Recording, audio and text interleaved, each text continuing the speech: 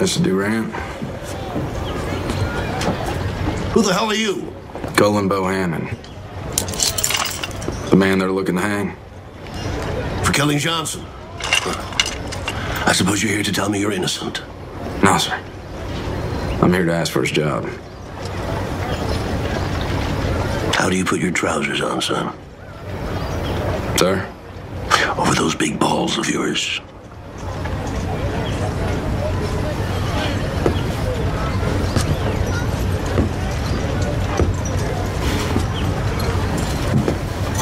Two minutes.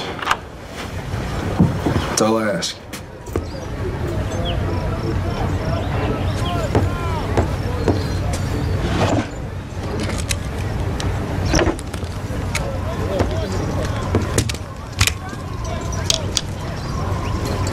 Two minutes.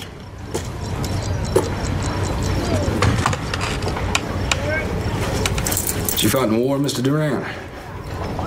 I served my country in other ways. Wow. Building this railroad ain't much different than a war.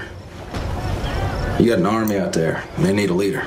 I take it you fought for the South, Miss Bohannon. Yes, sir.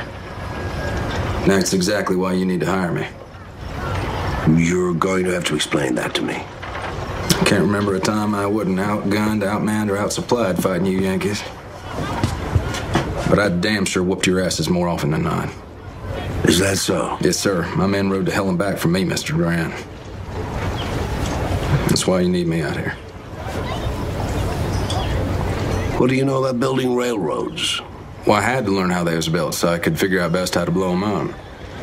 You remember the Baltimore and Ohio Bridge over the Montecito River? I built that bridge before the war.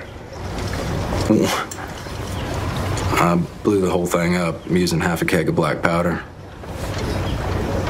But I'm done destroying things, Mr. Durant. I want to help you build this railroad. Why should I trust my railroad to a grayback? You didn't have too much trouble trusting graybacks when you was smuggling cotton out of Mississippi during the war, now did you? You walk a fine line, son. 40 miles, Mr. Durant. Ain't no secret you got to lay 40 miles of usable track before your government money kicks in. Now, you and I both know that you ain't going to get there going at this rate. You don't get that $16,000 a mile, this whole thing goes belly up. You're fighting a war, Mr. Durant. No doubt about it. You need me to help you win it.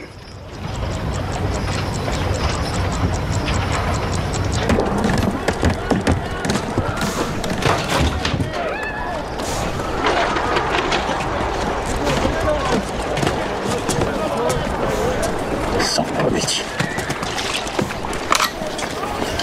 What the hell are you doing, man? He's the son of a bitch killed Johnson. Are you gonna hang him? Nonsense. This is my new foreman. Find me someone else to hang.